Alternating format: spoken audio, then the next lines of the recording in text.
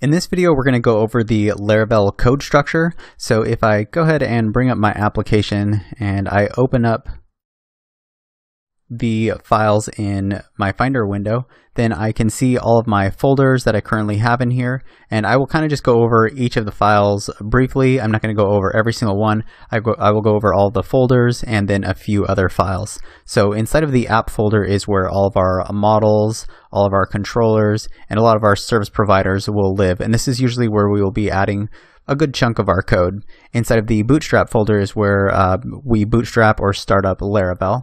The config contains a lot of the configurations for our application, like session configuration, authentication configuration, and a lot more. Inside of the database folder is where we will store all of our migrations and seeds. Migrations is a way of version controlling our database, and we will go into this a little bit more in further detail in a future video.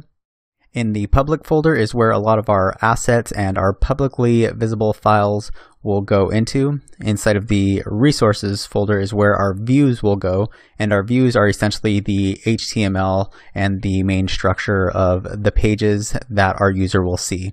Inside of the storage directory, we will store our cache and our logs. In the test folder is where we will contain all of our PHP unit tests, so you want to fully test out your application to make sure all the functionality works correctly. Inside of the vendor folder is where we will store all of our third-party packages, all of our composer packages, and the composer.json is where we define all the packages that we want to install inside of our vendor folder. And one file that I want to point out is this .env file. And if I open this up in Sublime Text, you can see that it has a lot of our environment configurations, including our database name, our database username.